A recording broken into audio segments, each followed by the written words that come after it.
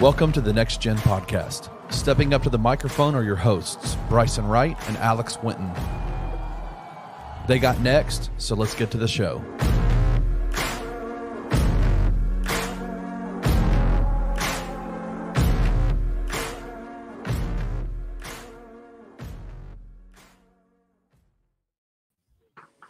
What is up, everybody? Welcome into the Next Gen Podcast here on the Bluff City Media Podcast Network. As always, I'm your host, Bryson Wright, and I'm joined by my co-host, Alex Winton. And we got a lot of great stuff to get to today, starting with NBA Finals. We got some NBA draft stuff, and the USA Women's Basketball team roster just got announced this week. So full show today. But got to start with NBA Finals. Celtics lead 2-0. Not surprising. I think we both kind of said we expected the Celtics to win, even though the Mavericks obviously had a great run to the finals and everything like that. It just, to me, like watching these first two games, you just see how the Mavericks' margin of error is so small, right? Like the Mavericks have to be perfect to win these games, whereas the Celtics, you can survive with Jason Tatum. I mean, he's average. I think in the first two games, he's averaging like 17. Right, yeah, so it's not even like he's going crazy, but you have so many other people where you have a Derek White game, and Jaylen Brown's been playing awesome.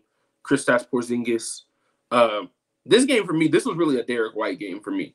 Like Andrew Holiday, those two in game two, that block that Derek White had at the end of the game is one of the most impressive plays I've seen like all season, really. Just because he's not the guy that you really expect. Like obviously he's a good defender, but I was not expecting him to get up like that, like on that last one, because the Mavericks, I mean, they played good most of the game.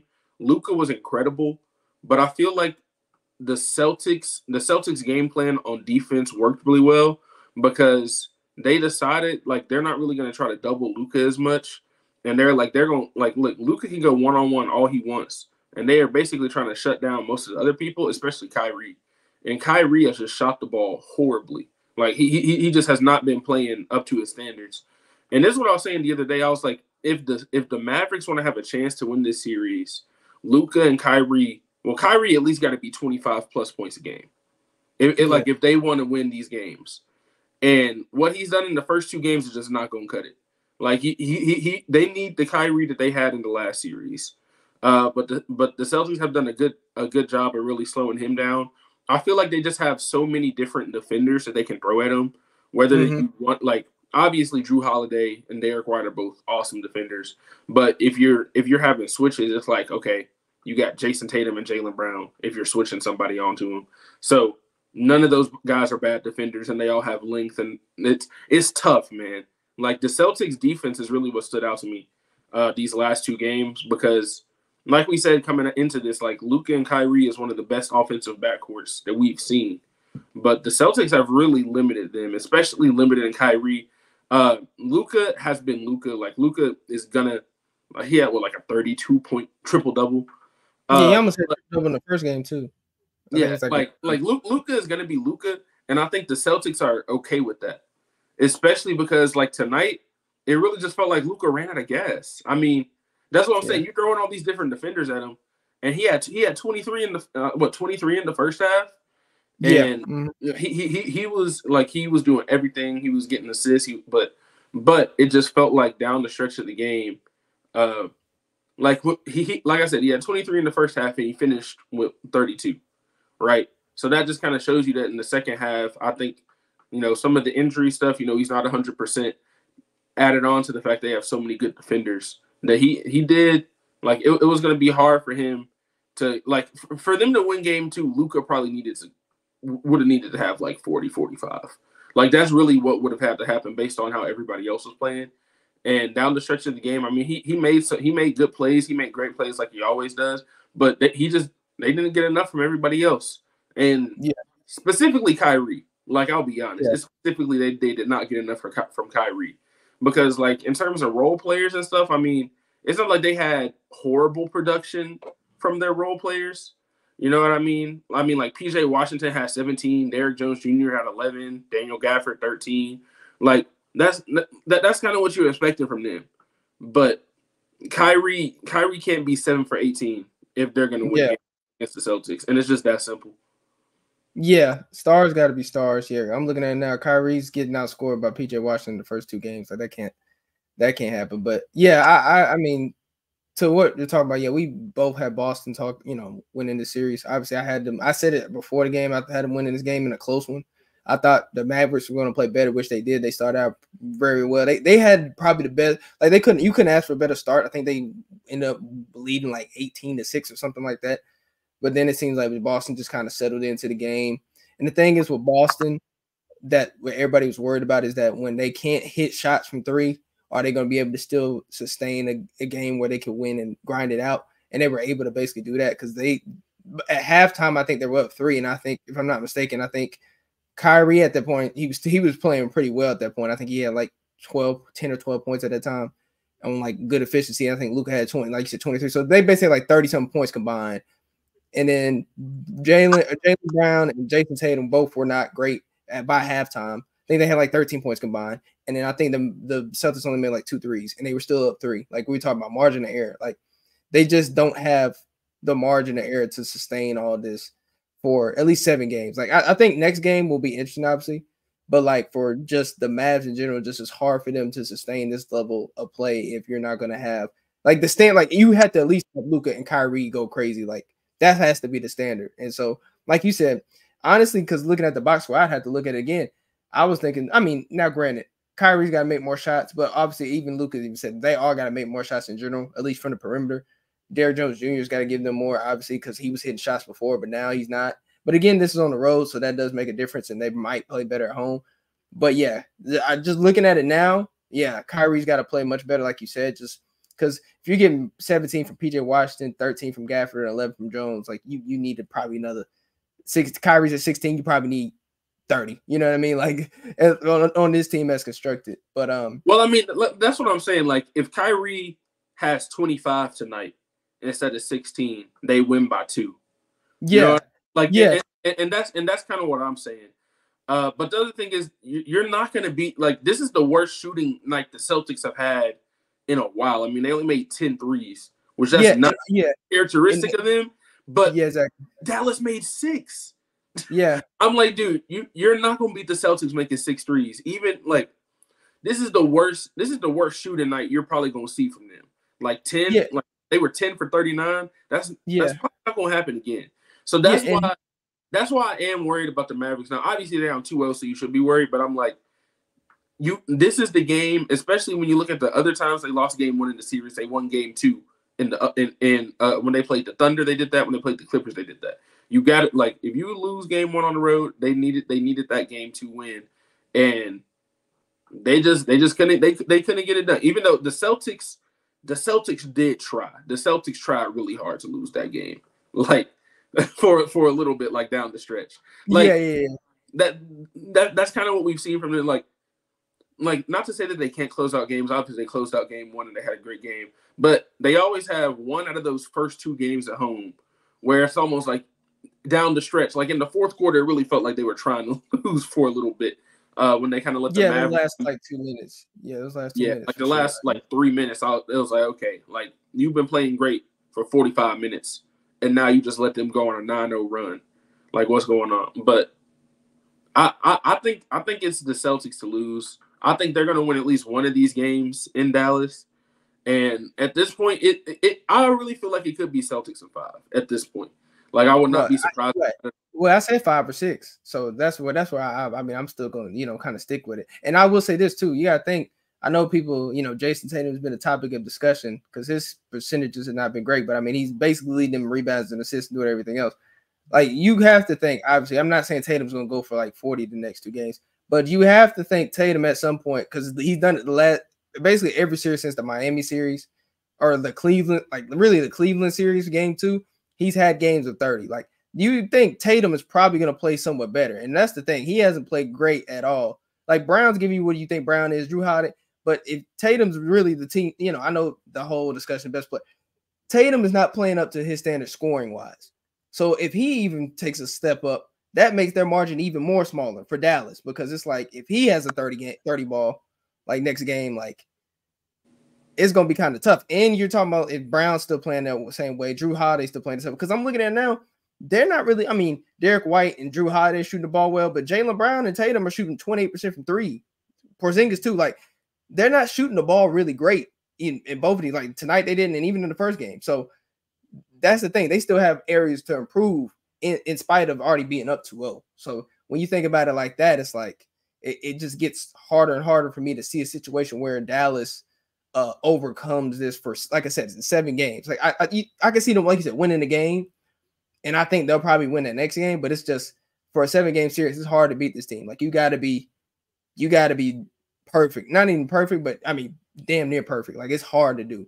And for this team, Dallas is how they're constructed, because like we talked about, when matchups matter, they just don't have, I don't think they have the offensive guys consistently every night to do that. Whereas like Drew Holiday's literally, I said it on Twitter, Drew Holiday's literally the 4th option, and he had like 26 tonight. Like the 4th option. Just think about that. 26 tonight, 4th option. It's insane. You know and like tough. There are people who are saying that Drew Holiday could be Finals MVP, and it's like, dude, he really could. Like just because I don't know who's going to win Finals MVP on their team, but anybody yeah, could. I mean, because none of the people that played the best in the first game didn't play the best in the second game. Like that's really the difference. I mean, Jaylen Brown might be the front runner right now, but I don't know. Like Jason Tatum is going to get some benefit of the doubt just because people know the type of player he is, and I feel like he's the type where if he does have 1 or 2 really good games, the average. Yeah, if he has 30 ball, and the average is going to go up. And the other thing is, like, he had 12 assists. He did have 12 assists tonight, so I will give him credit for that. And in the game before that, he had like 5 assists. So, but he really should have had more assists in game 1. I think I saw a stat that said if like based on the passes he made, he could have had up to 14 assists instead of 5. So there was 9 times where he created open shots that people missed. So it's one of those things where even though Jason Tatum shot 6 for 22 is not good, but I feel like he still affected the game because he's always going to play defense, and he made the right play more often than not. Like obviously he took some tough shots. Star players take tough shots, right? But I don't think he took a bunch of shots that were like out of the flow with the offense and got people out of rhythm. And he made the right play more often than not. And that's really like, I mean, that's a sign of growth from any young player. If you can make the right play when it comes down to it. Like I know he had a couple really good passes down the stretch of that game. So I will give him credit for that. And then dude, Drew Holiday was 11 for 14. Like that's why I like role players are so important, even though Drew Holiday is like to the point to where he's a role player on the Celtics just because that's how good the Celtics are. For most teams, even though he might not be your first scoring option, I don't even know if I consider him a role player if he was on most teams. He's probably like your 3rd best player, which, is kind of how you're saying. But like on this team, he's like 4th, 5th best player. Like sometimes. Yeah. Second order is crazy. Like sometimes Derek White might be the 4th option or 3rd option, whatever the case you want to call it. So. Yeah, for sure. And then, like I said, this really felt like a Derek White game to me. I mean, he scored the ball well, had 18. That block that he had at the end of the game, that was insane. Like, that's one of the more impressive blocks I've seen, especially considering the fact that the Mavericks had all the momentum. Then they're on the fast break. He gets the block, and then the Celtics come down and score. And that was basically what ended the game. Because the Mavericks score right there, and they're cutting it to a 1-possession game. And then they're a stop and a Luka crazy step back. I mean, we've seen what the shots Luka can hit, right? So if it's a 3-point game and Luka Doncic has the ball, anything can happen. We saw the 4-point play he made against the Timberwolves where they almost swept them off of that, right? Obviously, they didn't win that game, but it's like that was such a important play. And that's really like the difference, I think, between the Celtics and some of the other teams is really just like the role players.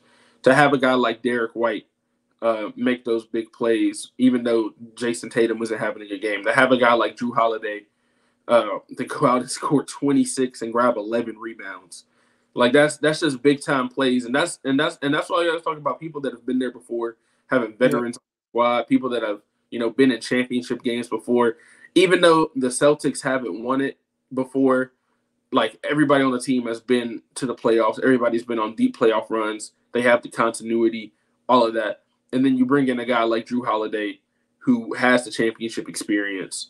Al Horford, who obviously, isn't a huge scoring option, but he does what he needs to do on defense. And then when he does get his opportunities, I mean, he's a guy that might only be taking 4 or 5 shots most games, but he has had those nights when they really needed him to step up where he stepped up.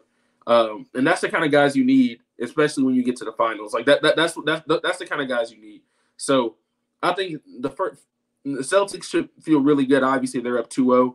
If they can get one of these two in Dallas, I think they're probably going to win in 5, because I think if they go back to Boston up 3-1, I think they're probably going to finish it off. So I really felt like it's so weird to call things a must win before, like, you know what I mean? Like, I don't want to say that game 2 was like a must win for the Mavericks, but it kind of felt like that in terms of if they really wanted to be in control of the series and not playing from behind, because now they're really just playing catch up the whole time. Like, now you gotta win these 2 games. Yeah, game 3 is a desperation game. Like, you can't go down 0-3. So game three, this is basically win or go home, right? Because obviously, I guess they could, but they're not going to beat the Celtics 4 times in a row. Like, that's just not going to happen. I don't know if the Celtics lost 4 games in a row the whole season. Like, especially not to the same team. Barely 2, I think, if I'm not mistaken. I'd have to go look at it, but it's probably I don't even think they lost 2. I think they lost like 2 in a row, like once or something like that. It's some crazy stat like that. But yeah, I mean, and that's the thing. I mean, the Celtics have been the most dominant team in the NBA most of the season. And then, like we talked about last week on the preview, they just have so many different guys that they can throw at Luka and Kyrie to make it tough on them, specifically Kyrie too. And I think it's been like Kyrie has struggled, especially in the second half. Like, it really felt like it was the second half where he struggled the most in game 2, which is kind of the opposite of what we've seen for the rest of the playoffs, where he might take a backseat in the first half and then really exploded in the second half. But he hasn't been doing it this series. So yeah, I mean, not to say it's over. It's definitely not over, because Dallas is definitely good enough to win these next 2 games. But game 3 is a must win. Like, game 3 is a must win game, or the series is definitely over. Like, they're not going to beat the Celtics 4 times in a row, especially considering the fact that game 5 and game 7 would both have to be in Boston too. I just don't see that happening. Yeah, and I just checked. Yeah, Boston never lost 3 games in a row. They only lost 2 a lot of times, but they never lost 3 games in a row this whole season. So, and like you said, I just looked at it. Literally, it's just 2 losses here. It's like bunch of wins, 2 losses, bunch of wins, 2 losses, bunch of wins. So, like, and again, like you said, they got 2 games at home, even in that situation. So yeah, game 3 they're gonna play with a bunch of desperation. And again, I do probably expect them to win, just because it's like I think Kyrie does play better. And I think they're going to have, like, or I won't say Boston will have a letdown, but then you also have to think about the Porzingis thing, where he seemed like I don't know how bad he hurt himself. He was limping a little bit, so that could play a factor. So, it's not technically over, but again, this is a big game. Like, again, like for at least Dallas, this is like a win or go home type of thing. Tonight, like you said, this game was more of a, if you wanted to, like, not play from, be in desperation mode, but more so in, like, not driver's seat, but like had a real flip of the coin chance to, like, take the series, like the swing game, basically. That could have been the game tonight. But again, if Boston just took care of home court. So, that's kind of how they got to look at it, and probably how they look at it, because, for the most part, outside of game 1, in game 1 where they got blown out, but even then they won the quarters after that. And then tonight they played close for most of the time. They don't feel, all the way bad. They feel like if they can make a couple plays here and there, they can, they still have a chance in this. But again, they got to make it in game 3, because again, it's just a win or go home situation. But yeah, shout out to Boston. Obviously, they've been, like you said, the experience is the biggest thing I've said about this, or at least tonight it showed, because like Drew Holiday's been here before, and it just seemed like he has been here before. Obviously, outside of basically and their main rotation outside of Porzingis and Hauser, everybody else has either made a finals or won a finals, because Derek White, all them, Al Horford, all them were on the 2022 team. And obviously they've had the experience of being the bunch of conference finals. So, you can just tell that they've been there. And that's why you see big plays like Derek White making that block. And even I think Drew Holiday had a couple key plays where he made like a steal here, got an offensive rebound that led to an and one here. Like little stuff like that always adds up. It's just the little winning plays like that. Those are the key things. I think even Tatum hit a big shot. I know Tatum shot the ball terribly, but he hit a big swing three. I think it was like at a pivotal time where they think they went up like double digits. Like little stuff like that always adds up. Those little momentum plays always add up. So, again, they should feel good, but obviously I think Dallas shouldn't feel too bad at least. I know they're down 2-0, but again, like we've seen before, like we've seen teams seem like they're in control, and then the other team goes back home, and then the whole series flips. So, it's to be determined, but again, I think, at least I feel decent about my Boston pick. I feel decent for now. This could change in a week. We'll see how this following week goes, but I feel decent about the Boston pick. I'd be surprised if Dallas came back and really won the series. I can see, them compete, but winning the series, it'd be hard for me to see. Yeah, for sure, 100%. But yeah, obviously we'll continue to keep everybody updated with the finals, our thoughts, and everything like that. But we do kind of got to get to some Grizzlies news, as always, with the draft being 15 days away or 16 days away. Yeah, something like that. We're releasing this 16 days away. And we have some reported draft interest that the Grizzlies have. Some names that we've talked about before, some names that maybe we haven't talked about that, are kind of making a push. So obviously Donovan Clingan, Dalton Connect, Devin Carter, Zach Edey, Tristan Da Silva, Johnny Furphy. Those are the names from Jonathan Givney, which is basically the biggest ESPN draft expert. He's goes to basically, if there's a draft prospect there, Jonathan Givney is there. Like I'm telling you, I see the stuff on his Twitter where he's watching he's like at a random EuroLeague game watching somebody and be like, oh, this guy might be really good in the 2027 class. And I'm like, what? Like, what are you even talking about? So like, it's really crazy. He's really tapped in on all that kind of stuff. But so out of that list of players, I mean, I'll start. I think we can start with the Clingan stuff just because I know we have talked about Clingan being an option in the past and stuff like that. But I really just don't know. He's not going to be there at 9. And honestly, you don't think so? No, I mean, he's not going to be there at 9. Clingan? Bro, this draft, I'm not surprised by anybody going fall. Like outside of Sarr, bro, I'm not sold on anybody being like high or low. Like I'm not surprised. I wouldn't be surprised by anything. I feel like Clingan is at the least top 6. At the least. And that's just based on everything I've seen. So I feel like he's not going to be there at 9. And just as more stuff comes out about it, like if the Grizzlies had in the lottery ended up getting the 5th pick or the 4th pick or something like that, and he was there, I would be okay if they had drafted him. But are you really willing to use more assets to trade up to get him? That's going to be my main question.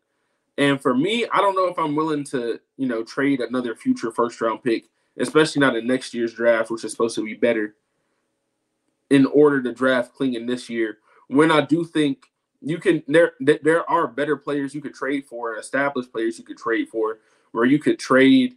You could trade out or trade back, not trade completely out, but trade back, get a better player, and then still draft one of these other guys that you're interested in if it's at 14 or 15 or something like that, right? So I don't know if this is the draft where you necessarily trade up, right? Now I know Zach Kleiman in the past has shown that if Zach Kleiman really wants Donovan Clingan, he's going to trade up for him. Like he has shown that in the past. Me personally, I'm not sure if I want to trade up for him. I think I'd rather, if it was between trading up for Clingan or then getting like an established veteran, trading for an established veteran, maybe using some of the assets you already have the team and still drafting a non-center at 9, I'd be okay with that. But trading up for Clingan, I just don't know how much sense that would really make for now. Just because, I mean, the same for him and Zach Edey. I think both of them, they're kind of similar in terms of the concerns that you have about them. Because, I mean, when you watch the playoffs, even though Rudy Gobert was Defensive Player of the Year, you watch sometimes down the stretch in the playoffs, he's almost unplayable, right? And he's one of the best defenders on the planet. Klingon, I think, is a good rim protector. Is he a Rudy Gobert level rim protector right now? No, he's not. And I don't know if he's even as quick. And I say the same thing about Zach Edey. I mean, both of them, I just don't know if they might get played off the court in playoff series. And I think you're the one that actually told me this, that Donovan Klingon is like a Steven Adams clone. Yeah. And even though Steven Adams was awesome for the Grizzlies, he did get played off the court during the playoffs. So it's one of those things, like, if you do draft Klingon, I'm not saying it would be a bad pick, just because I think during the regular season, that's a guy that can eat up minutes, get a bunch of boards, and be a secondary protector next to Jaren. But for either of them, are they 80? They might be 82 game players. I don't know if they're necessarily the 16 game players that the Grizzlies are going to be wanting in order to like win the championship, right? But I think in the regular season you'll be fine if you do draft Klingon. It would just be interesting to see what happens. Now, if you do end up playing somebody like the Nuggets and you just need another big body to throw at Jokic, okay, that's perfect, right? I think he could help in that instance. But it's really just going to come down to matchups, whether or not he's going to be able to play in those big games. That's just how I feel. Yeah, no, I'm with you. And again, yeah, I like Klingon a lot, but I wouldn't. The only way I trade up is if I'm giving up like future seconds, like if I'm giving up the 9 and like a couple future seconds, and maybe like like a Zaire or somebody where I'm moving money. Okay, cool. But even then, if you're trading up for him, that means you're probably going to be starting him. There's no reason for you to trade up unless you're not going to start him, in my opinion. It just wouldn't make any sense. And so, like you said, that helps from an 82 game perspective. But again, the Grizzlies need 16 game players. Like we've been saying this, but like that's the clear goal. Like they've been said this. They need guys that train. They've continuously said they want to get guys that help them have playoff success.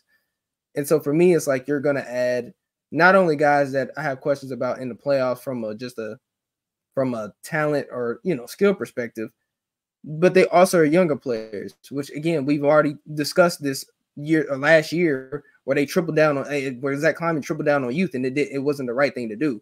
And you already have, hypothetically speaking, in your top 7, 2 young guys in Gigi and Vince, who probably, in my opinion, I think should be your only real young guys you should be depending on. So if you add a Klingon or add somebody like that, and you want them to start, that's 3 guys. And for most championship teams, just go look at the Mavs. I know they got Derek Lively, but he's the only real rookie in their rotation.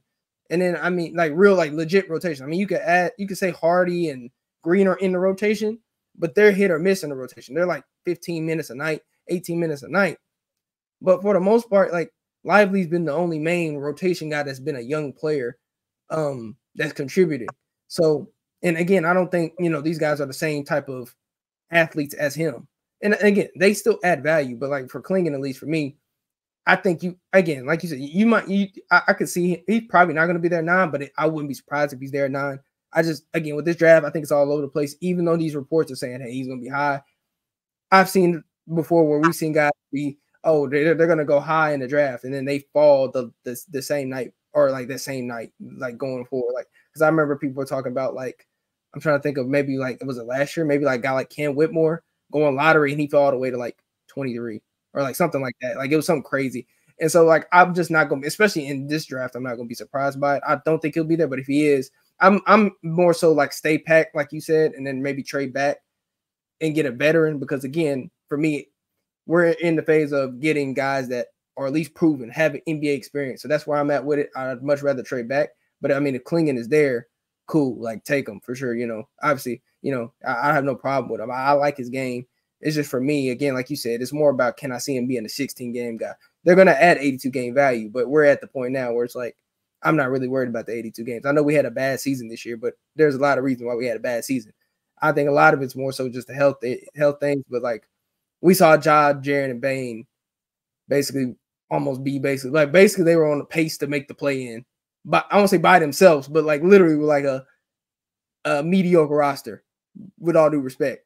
So I'm not too worried about them in the regular season fully healthy, and you add another piece here, established player here or two, especially with Gigi and Vince in the fold. So yeah, I think Klingon's pretty good, but I wouldn't trade up for him though. I hope they don't trade up for him. Let me say that. And I might be wrong, and I look goofy in like 6 months. Who knows? But don't trade him for Clingan. If he's there at 9, take him, but don't trade up. I'm not trying to give up no future first, especially for 2025, because that class is supposed to be crazy. Don't give up a 2025 first. No, I think that's the thing too. I mean, but the other thing, you can also look at it as you're not expecting your 2025 pick to be a super high pick in the first place. So exactly. if they do trade it, I think that would be the reasoning. And it would depend on what you're getting back. If you're getting more than just a pick, right? And if you're trading your pick and a future first, I'm not saying I don't want to trade the 9th pick and the 2025 first round pick to get 6, unless I'm getting another player back you know what I mean? Like that's where I'm at right now. In terms of the other players on that list that the Grizzlies are interested in, I mean, as y'all know, I always talk about it. Y'all know I'm a Tennessee fan. As much as I hate to say it, I know we got a lot of Tigers fans to watch this. I'm sorry, but Dalton Connect. I mean, if he's there at 9, I think they take him. Like that's how I feel. I don't know if he's gonna be there or not. I think the Spurs really like him from what I've heard at 8, so that might be a thing. I don't think they're gonna trade up for him. I think that would make a lot of that pick would make a lot of sense. I think Devin Carter would make sense as well, but it would also depend on who. It will depend on if you're trading a guy if you're trading a Marcus Smart somewhere and you draft Devin Carter. It will be something like that. And I will say the same thing. Jared Allen. Yeah, like if something like that happens and then they end up drafting Devin Carter, not to say that Devin Carter is going to come out of college and immediately be Marcus Smart. Like that's high expectations. But he's going to be making less money. He's obviously a great defender. The shooting is streaky, right? I know this last year was his best shooting year. I think he shot like 37% from 3 this year. So the shooting is streaky, and that would be like my only thing. I'm like, I don't really know about like the shooting part of it, but he does everything else. I mean, he averaged like 9 rebounds a game as a guard, right? So 6'3" guard. Exactly. So he's gonna do all the little things, and he's a coach's son. Like he's a coach's son, former player's son. So he knows like what it takes to get onto an NBA court, and I feel like he's the type of dude that's going to do all the little things that we just talked about watching the Celtics. Like, he's going to be the guy that's going to get the big offensive rebound and kick it out to Desmond Bane for 3 or something like that. You know what I mean? You do all the dirty work. He's the type of dude that will do the dirty work, so I would not be mad at that. And then with Dalton, he's not as good of a defender. I think he's not bad. He's not great. He's not somebody that you have to hide on defense, but he's also not somebody that you want guarding the best player on the other team, right? He's average. That's cool. That's fine. Yeah, that's what I'm saying. But I think what he brings on offense will make up for it. I think day one, he is a 38+% shooter and it might be 40+% on catch and shoot opportunities. Like he is that level of shooter. And when you look at his workouts, you look at the way he played at Tennessee, I see that getting him on the court. And then there's still a lot more to his game as well. I really feel like if I said he had a ceiling, just watching his tape and looking at the numbers, like he had very similar numbers to like Desmond Bane in college, right? But he's a little bit taller. Now, I'm not going to say he's going to be averaging 25 points a game in year 4. But if you're talking about his ceiling, I think he has like he could end up being at that point at some point. Like if you're talking about the best he could possibly be. I'm not saying he's going to be there. I think in terms of what he probably will be is a dude that might be a 6-man, right? He could be a six man of the year candidate, right? I could see him being that as well. But he definitely has a ceiling of somebody who could be like just a pure 3-level scorer. And that's what you need. You need as many 3-level scorers as possible. Like and especially when you look at the Grizzlies, who have struggled, especially in getting like some shots in the mid-range. Not to say, I know it's 2024, people don't like mid-range jumpers anymore, but like sometimes you gotta have somebody that can knock those down too. And he was awesome in the mid-range when he was in college. So I like that. Johnny Furphy, I haven't watched a ton of Johnny Furphy. He's a younger player. I feel like at Kansas, he never really showed all of his potential. I think he could be one of those guys that's a better NBA player than he looked in college. But I just don't know if that's the guy that you take in 9. So, no. And then same thing. Tristan Da Silva, I do like him because he does have a proven track record of being like a solid shooter as well.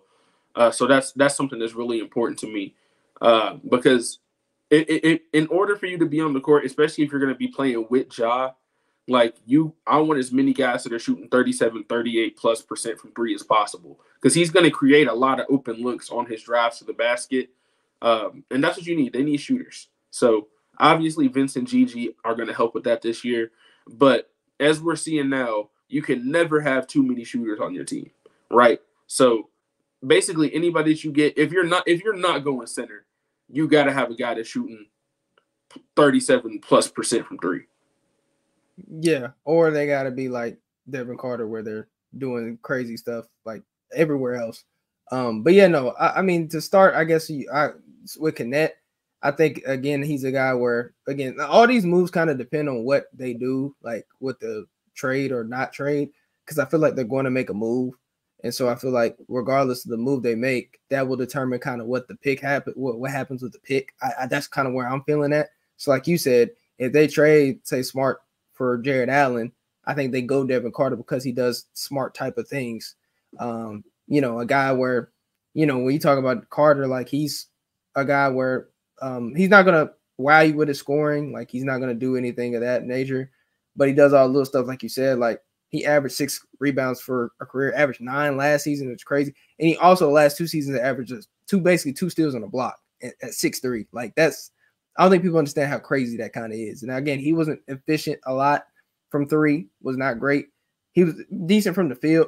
And again, I think a lot of that has to also consider the situation too. Like he's on those teams, he's probably taking a lot more threes, like as the main guy, where here he's going to be more of just a role player. So I feel like those percentages also could go up because of that, where he's more of a role guy versus being like a main option, as we just talked about with a guy like, I'm not saying he's Drew Holiday, but Drew Holiday's in a different situation where he's more efficient because he's taking less shots. So stuff like that I think will help. And he would make sense, obviously, his dad's here. For Kenneth, I mean, again, I think best case scenario for him is like him being Bogdanovich from Atlanta. Like when I watch his tape, that's basically kind of what I see him as. Like best case scenario is a guy that, comes off the bench and kind of provides the scoring punch for you. That could be like a guy that gets you like 10 to 15 a night, shoot league average from 3. And again, I think he's probably a better athlete than Bogdanovich, obviously a little bit. I think they're probably around the same height. But yeah, I think that's kind of the role for him, is the Bogdanovich role from Atlanta. I think that's kind of the role for him. And I mean, that would be helpful on this team, especially a guy that makes shots and can not only make shots, but kind of, do some things maybe like secondary, like real quick, run a pick and roll and be able to make the right read or be able to attack a closeout. Like that adds value to this team. Furphy's a guy where I feel like, again, I think that's more of like if they trade down and they feel like Furphy's a guy that they really like and they could, because again, for me, I look at a lot of these picks, especially if you trade down, as a guy that's not going to be part of your main rotation. And if they are, they're like the 10th or 11th best man. So like they're going to be more of a development piece. Like they'll be more like hustle status, quote unquote. So Furphy, I wouldn't mind if you trade down, you get, you're big and this and that, and you get him and you're like 11th or 12th guy. That's perfectly fine, because again, if he develops, he's going to be a 6'8" wing that can possibly shoot league average from 3. He adds value as a rebounder, because when he did start and show his value, that's where he really started to play well, is when he started knocking down shots. He was playing off the ball well, so you could see him project as an NBA role player, at least as a 3-and-D guy. Da Silva, I'm not, I didn't really watch much of him in terms of college, but I do, I've seen his numbers. I've seen a little bit of his tape. Like again, he shoots, he has a track record of shooting from 3, and that encourages me. Again, I'm not big on guys that only shoot. If you're going to draft them to be projectable NBA shooters, you need at least 2, for me, at least 3 probably, of like real track record shooting. That's why there's no surprise that Vince Williams came in, and right now out of that draft class, he's the best. Out of that draft class that the Grizzlies had that they drafted, he's the best shooter out of that class. It's no surprise, because he had a track record of 3 years where he shot, I think, 37% from 3. So that always is going to add up versus where you had a guy like David Roddy who only had 1 year of shooting 42%, and every other year he was like 28% or like 31%. You just need the track record. Track record is always going to scream, hey, this player is that to some extent. So I mean, especially if you're a multiple year player, like it's different. Yeah. If you only play 1 year, like there's only so much you can do. Yeah, you got to go back to like college. You got to go back to like high school stats and stuff like that. Like that's tough. Yeah, exactly. But it's like, and it's hard when it gets to that because it depends on where you played at and all kind. Like people keep stats. It's hard. But in terms of guys that have played like multiple years, like, and that is one reason why I would not be mad at the Silva thing, because I mean, if you look at it, I mean, he basically his last 2 years was a 36+% shooter, or 39+% his last 2 years, and then his sophomore year he shot 37.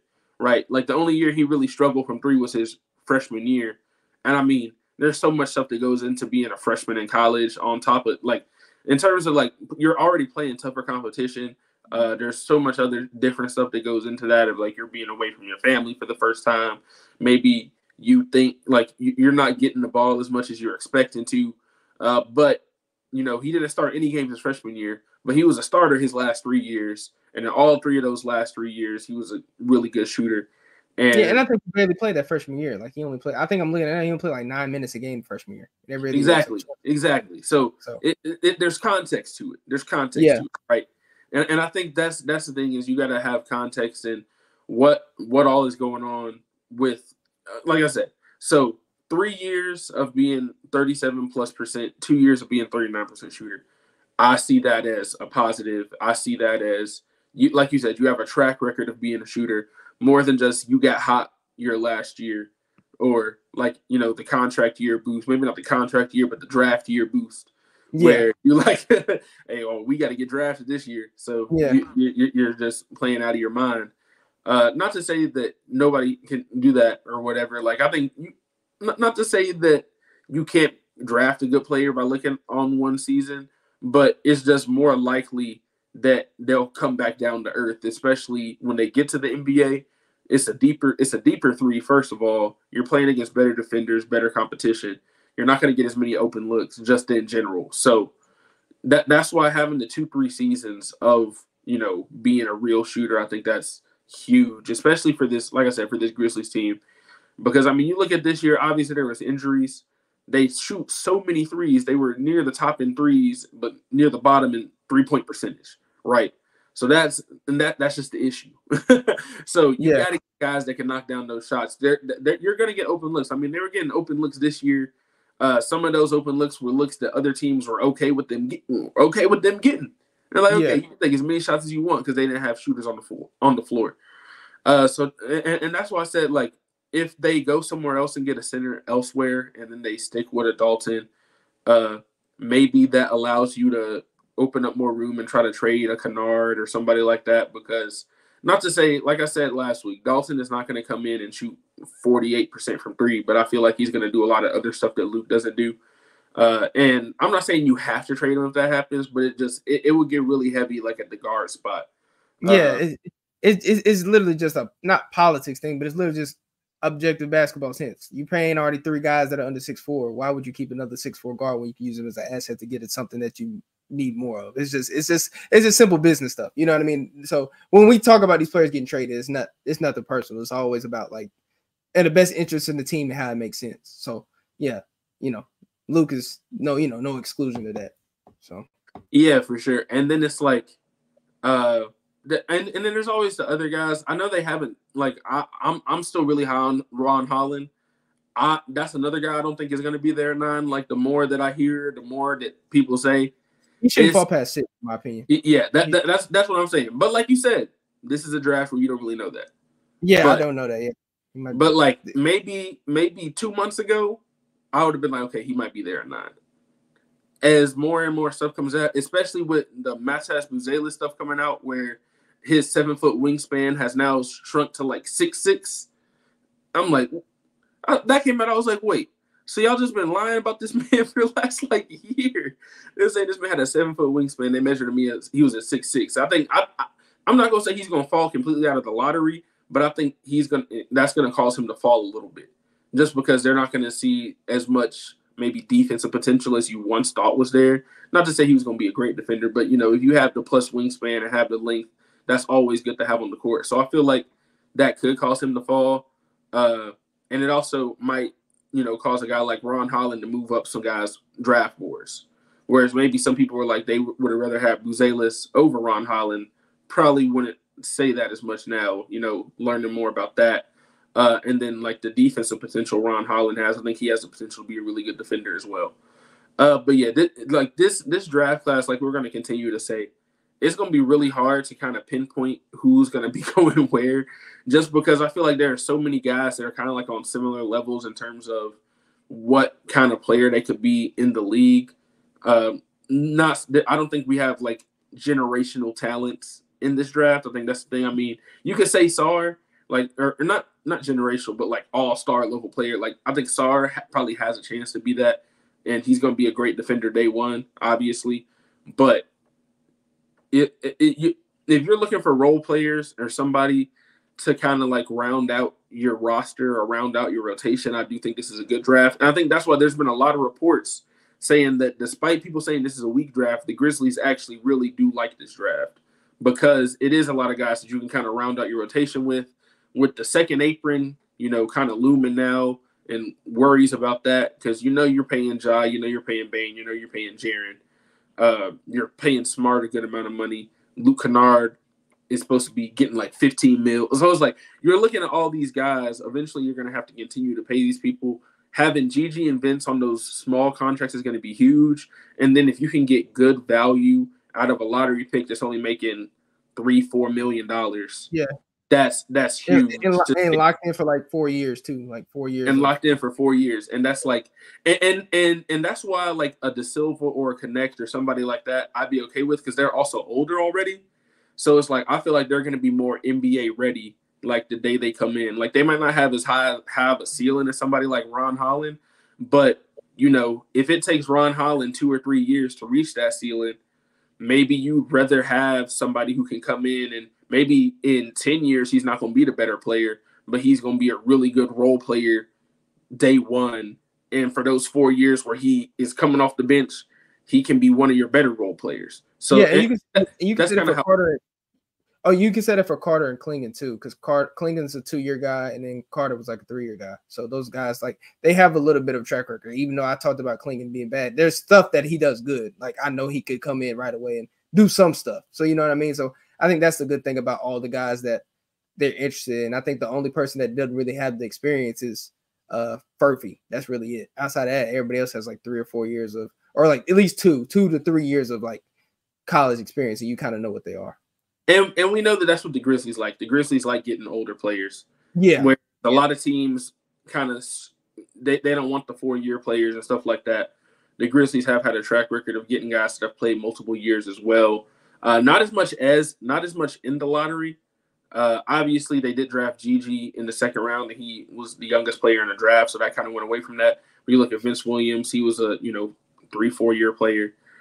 Bane was a 4-year player. Brandon Clark was a multiple-year player. Like guys that played more than 1 year in college. That's kind of what their MO. Even LaRavia played more than 1 year in college. So it's like that's the type of guys that they usually go for. So that's why I'm not surprised at any of the names on the list. That's why Furphy did surprise me just a little bit. But I also feel like that is more of a, if we trade back, we're going to still look at you. You might come in for a workout just in case, because they're keeping all their options on the table. And that's that's the thing I'm still happy about, is they haven't jumped on anything, right? I think that they should wait to as close to the draft as possible before they really make these decisions. Because we all know that when you get close to the draft, that's when more teams start to get desperate. The offers you're getting now are probably not going to be the best offers you're going to get. When you start getting to 1 or 2 days before the draft, and some of these teams are like, okay, we got to get rid of this pick, you're going to get some better offers than you're probably getting right now. So I'm glad they haven't jumped the gun on anything. If there's something, that you can't miss, or if it's, a Jared Allen trade like we've been talking about that you really enjoy, I wouldn't be mad if they went ahead and jumped on it now. But if you're talking about trading up, you might wait until the day before the draft or even the night of the draft. I mean, that's when a lot of that's when we see a lot of the trades is actually on draft night. Yeah, so, or that week of. That's usually when it happens. Like every time, it's usually right that week, 7 days before. Usually that window is when teams make trades for either other players, like you said, Jared Allen, somebody like that, or like make deals like that. Because that's what the Grizzlies did with I think the Zaire and Steven Adams stuff. I think that was like a week or like a couple days like after the finals and like a few days before the draft started. So that's usually when you'll see a lot of action going on, activity going on. Yeah, for sure. Yeah, we're gonna keep giving y'all all the new draft news and stuff as it comes out. Like you said, only about 16 days away from the draft actually starting. 2-day draft for the first time. Going to be interesting to see, especially because we're not going to know everybody the Grizzlies are going to get on that first night. So there could be some overnight trades between round 1 and 2 that could be interesting. Might get some 3 a.m. Woj bombs about some second round picks or something. So that's going to be really cool. But yeah, NBA draft, always fun. And it's going to be cool to see who they draft and then how they really perform when they go to Summer League. Because there's going to be, Summer League's going to be cool this year. I think the Grizzlies are going to have a lot of stuff to kind of experiment with. But last thing today, some big news in the women's game. Always got to talk about this as well. Team USA women's basketball roster was announced. And then just go in alphabetical order from Team USA website. Nafisa Collier, Kalia Copper, Chelsea Gray, Brittany Griner, Sabrina Ionescu, Jewel Lloyd, Kelsey Plum, Brianna Stewart, Diana Taurasi, Alyssa Thomas, Asia Wilson, and Jackie Young. So, I think it's a good roster. Obviously, a couple questions is really like the injuries, because there's a couple people that they got on there. Like Chelsea Gray hasn't played in like 7 months because she got hurt. Almost a year. It's crazy, yeah. Yeah, like it's insane. Like Chelsea Gray hasn't played, but based on all everything that I've been hearing and everything, like based on how she looks on the bench, she's not on crutches. She's been getting hype and stuff. Like it looks like she's getting close. Obviously, we're not really sure if it's going to be like not to say that I know she's healthy enough to play 40 minutes, right? That's not the case, but I feel like she's moving in the right direction, and I think she will play WNBA games before the end of this month, right? Before the end of June, I think we will see Chelsea Gray back. But that's a question mark is her health. Brittany Griner has some injury issues, but she came back, and I watched that game today where the Sparks and Wings went to double overtime, and she played really well. And then that's really the only concerns is like injuries to me. I like that they had multiple aces, obviously, multiple people from the Connecticut Sun, because I think they're prioritizing some team chemistry as well. Just because of that, Kalia Copper's been playing awesome, has been super clutch for the Sun. Diana Taurasi going for her sixth gold medal. Like that's insane. That's really insane to think about. And then Brianna Stewart going for her third. So like they got a lot of people on here that have been on teams in the past. And I think the expectation is always to win the gold for both Team USA teams. But looking at this roster top to bottom, it's hard to see them not winning it all. Like it's gonna be crazy. Like this is really like they talk about the men's team being the Avengers. When you talk about the women's team compared to the rest of the world, it's not just the Avengers. It's like the Avengers, the Justice League, every other superhero team is all together on the same team. This is basically what it's like. You got Superman and Spider-Man and Batman, whoever it is, dude. It is insane. So I really do like the way they built the team, and I'm excited for some of the first time like Olympians as well. Like Kalia Copper has never played. Sabrina, I think she's played in FIBA, but I don't think she's played in the Olympics before. Alyssa Thomas, actually hasn't played in the Olympics before, which actually kind of surprised me. And that's crazy. That was kind of surprising, but I know she had some injuries and stuff like that. But really awesome to see Alyssa Thomas get that nod as well. This team. I don't got many words about the team. In terms of like they're gonna be good. Like you said, a lot of these players from the same team. You got Brianna Stewart, Sabrina, they're playing together now. Brianna Stewart played with Jewel Lloyd, obviously, in Seattle for a little bit. Plum, obviously, Jackie Young, Kelsey, Asia, they all play together. Diana Taurasi, Griner, Copper all play together with the Mercury. Like, so the only one that really hasn't is like maybe Alyssa and like Collier. That's really it. But even then, Collier, I'm pretty sure, has played with all these other, like, you know what I mean? They played in the last Olympics. So, like, you know, you have all that going for it. So, you know, there's a lot of chemistry there.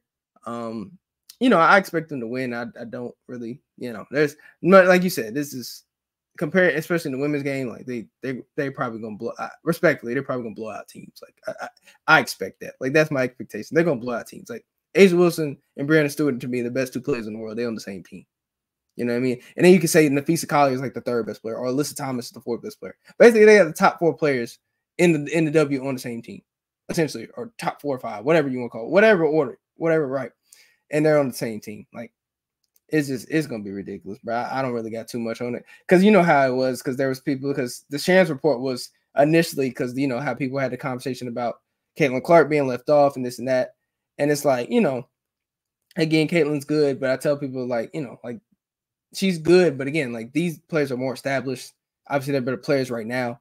Like, you know, like, Caitlin's not going to be there. Like, and this is, because, you know, certain people will make it about basketball. Some people make it about the whole popularity aspect. It's about basketball at the end of the day. Like, they pick the players that made the most sense for what they're trying to do, which is accomplish goals. Not to say Caitlin won't get there. Caitlin will be on some Olympic teams down the line. Well, we know this. Like, as long as she's health dependent, she's going to be on Olympic teams, you know, down the line. Like, Diana Taurasi, like you said, this is going for 6 or 7. Like, she's not to say she's at the end, but I mean, she's closer to the end of her career than to the beginning. So, you know, spots. This is her last Olympics. We know this. Last Olympics. There's not going to be a 7. Like, yeah, there's not going to be 7. Yeah. It should be like 45, something crazy. But point being is there's going to be spots, essentially. Like, there's going to be spots available down the line. So, you know, it's not a big deal that Caitlin missed this time. Obviously, she's going to use it as motivation, as she should, but like, it's not really a big discussion to me. Like, I'd never expect her to be on the team anyway, and that's no disrespect to her. You know what I mean? Like, I think she's great. She's gonna be rookie of the year, but like, this team was gonna be always like established players, in my opinion. That's what I always thought. I never thought, oh yeah, Caitlin's gonna be like, no. I just never thought about it. Like, I thought it was gonna be always, but this is a great team. Like I said, like, I didn't know who was all gonna be on the team, but this is a really great team. I might be a little bit biased and say Ryan Howard should have got her here on the team somehow, but I'm an Atlanta fan, so that's kind of like. But again, even then, I look at it, I'm like, who spot she gonna take? You know what I mean? Like, I don't know. You know, like, maybe. Yeah, that's the tough part. Whose spot are they actually gonna take? Like, that's really the tough part for me. Yeah, because you got players that missed out. Like, I could, you know, like you said, like a Ryan, or shoot, even a NECA. Like Enrique, like, you know, like, there's players that are gonna probably be all W and miss out. Like, it's part of it. Like, you only got 12 spots. And they should be doing it again this year, where they have Team USA versus the All-Star team. Yeah, they do that. Yeah. Hey, that might be a little spicy. That might be a little spicy, because there's gonna be a couple people on that All-Star team that probably think they should be on Team USA. And you know, like, and like you said with Caitlin, I mean, I don't think she was able to do training camp because she was in the Final Four. Yeah, right? She was. Yeah. So it's one of those things where it's like, that training camp is where you compete for the spot. And she wasn't able to go, and you know, it's usually pretty rare for rookies to make it. Like, the only rookies that have made it in the past was like Candace Parker, Brianna Stewart, like players like that. Which is not to say that Caitlin isn't a player that, you know, she was all-time leading scorer in college. She's awesome, but also in terms of like her getting ready for the physicality of like the international game as well, I think it's similar to the WNBA. And she's going to have to be, you know, a little bit of a better defender and stuff like that. So there are some parts, like, to say, it's one of those things where if Caitlin Clark had made the team, it's not like I would have been mad about it. Like, I get it, because she's an awesome player. And I think if she had made the team, I mean, they were going to win gold with or without her on the team. Like, it's like, let's just be honest. I'll say this. Yeah. If she's not on the team in 2028, then we're going to have some discussions. Okay? Yeah. But this year, like, she's a rookie. She didn't go to training camp. I think there are some other options. And now I did see some people saying that they thought she didn't make the team because they were worried because of her popularity. If she didn't get enough playing time, I was like, no, I don't. Like, if you told me that the reasoning is because you were worried about her popularity, or you're worried that she's too popular to sit on the bench and people are going to be mad that she's not playing, like that would be a dumb reason to not put her on the team, right? You can't let fan narratives determine whether or not somebody's going to be on the team. But all the reason, the stuff that made sense to me was like she wasn't at the training camp, right? It's not her fault. And it would be different if they had put like a different rookie, like if they had put like an Angel Reese or somebody on the team, or Cardoso, and they didn't put Caitlin, then you could maybe have an argument. But everybody they put on the team, like you said, like who is she going to replace? And I do think I'm pretty sure she's one of the alternates as far as I know. Like, so if somebody does get hurt, I wouldn't be surprised if she's on the short list. So if Chelsea Gray isn't 100% healthy, I think that's when you could see an Enrique, possibly a Caitlin Clark, somebody like that will make the team. And I will say I was also really glad at the way she kind of responded to it, because she didn't let the media bait her into one of those clickbait answers. She didn't let that happen. She just said she was happy for all the players.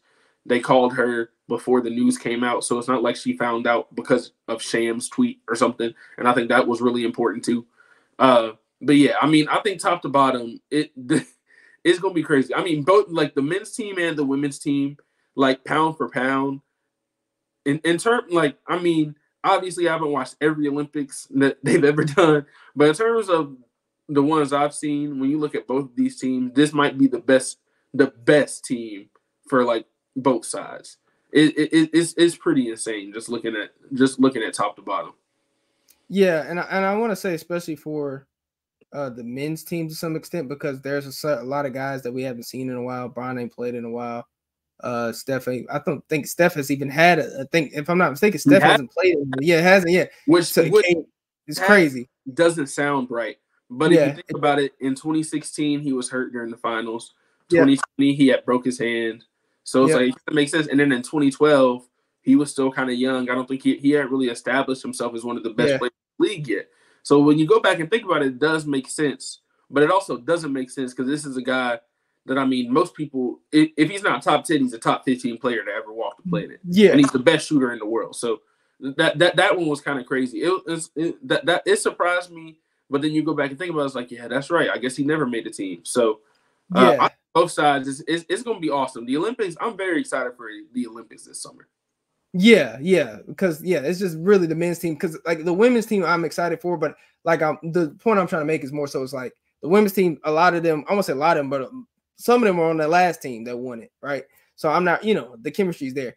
This team is like not completely different. There's a couple, like Tatum was on the last one, KD was on the last one, but like for the most part, this is like guys that we ain't seen play together in a while. Like most of the time, we see these guys play all-star teams together, like LeBron and Steph and KD. Like we don't usually see him in the Olympics. Like we see KD and Bron in the Olympics, but we ain't seen Steph. Like add Steph to that, you know what I mean? And like we said, like with Diana Taurasi, same for Bron and KD and Steph. This probably their last Olympics. So you know what I mean? Like we need to enjoy this because we ain't gonna see this again. Probably more than likely, we're not gonna see these guys again playing in the Olympics, like all together. So just enjoy it. Because again, people like to, I always say the future's now, old man. I say that, and I say that half jokingly because, I'm here for the young talent, but appreciate the older talent because, again, like they're one of one. So, you don't get to see them play together a lot because most of the time they don't get that chance in the regular, in the NBA because different teams, all that salary, all that stuff. So when you get all that talent on one team, you want to see them play at their best. So it would definitely be exciting on both sides. I expect both teams to take gold, obviously. Now I think women more so men's, because not saying men's is an underdog, but like I feel like there's a lot more talent on that men's side. You're international wise, where you gotta worry about them a little bit. You gotta worry about France a little bit. Obviously Canada's got some talent. I will say, and this is the last thing, especially on the men's side. We lucky that Yugoslavia is not one country no more, because they would have had Luka Jokic and the Bogdanoviches. I'm not saying they would win, but that would be a tough matchup. That'd be a tough matchup. Yeah, that'd very be tough. Yeah, so France is good too, especially because Nicholas Batum. I'm sure he's gonna be on the team. Nicholas Batum in the Olympics is like insane. It's like he's like a Patty Mills too. Patty Mills was looking like an all-star. Yeah. And Wemby, we know what Wemby is. Like, dude, Wemby's he's not even from Earth. It's like he's now they're not going to have no goaltend because they're not going to have no goaltend rule neither, ain't they? Or they don't have that rule. I didn't even. Oh yeah, that's nasty. Yeah. So he can just do whatever he want to do. Yeah, he can no goaltending. He finna smile the whole time. So yeah, that's what I'm saying. It's gonna be tough on the men's side. And there's no defense of 3 seconds either. Yeah, so he can stay. Yeah, so it's gonna be a little bit tougher. Yeah, it's gonna be fun though. Yeah, but it's gonna be a little bit tougher. Whereas women's side, I think they're gonna fix that. They gonna have to fix that, man. I'm sorry. They be that's insane to think about. But yeah, like I said, it's gonna be awesome. I'm excited, like for both sides. Excited that the women's team getting announced. It's gonna be interesting, obviously, with the WNBA taking a break. I think it actually will be good. I think that's another thing to say for like the people that are mad about Caitlin not making the team. You should honestly probably be happy that she's actually getting a break because she didn't get an off season. So she's probably actually gonna get an off season. All the rookies, like, and that's one thing that I am happy about for the rookies is like all the rookies, whether it's Cardosa, Rakia Jackson, Aaliyah Edwards, who's been playing well. I mean, all of them are adjusting to the WNBA lifestyle. I feel like that Olympic break is going to help the ones that didn't make it, and their time is coming, right? So like that 28-28 team, I think is going to look a lot different. I think you will see a lot of the young players that, people have come to the WNBA this year to watch are going to be on that team. And it's going to be in America. It's going to be in Los Angeles in 2028. So that's going to be even cooler to watch. Oh, I forgot about that. Yeah, that's going to be crazy. Yeah, 2028 team might be crazy. For men and women, yeah, that's gonna be kind of nuts, especially being at home. Oh yeah, I don't even know. Listen, obviously, look, throw a little Grizzly plug. Imagine like you get like 2028, you get like Ja or somebody on there, like in the Olympics. That'd be great. Oh my goodness, that's far down the line. That's 4 years down the line, but that'd be great. Yeah. See, now you got me thinking about 2028. I forgot it was in LA. Yeah, that's gonna be that might be dope. Yeah, that might be dope. Then podcast might have to make a trip. Might have to make a trip to LA. Oh my god, yeah, to LA. That would be nice. But like I always say, I appreciate everybody who listened to this week's episode of the Next Gen Podcast here on the Bluff City Media Podcast Network. As always, I'm your host, Bryson Wright, and I was joined by my co-host, Alex Winton, and we will see y'all next week.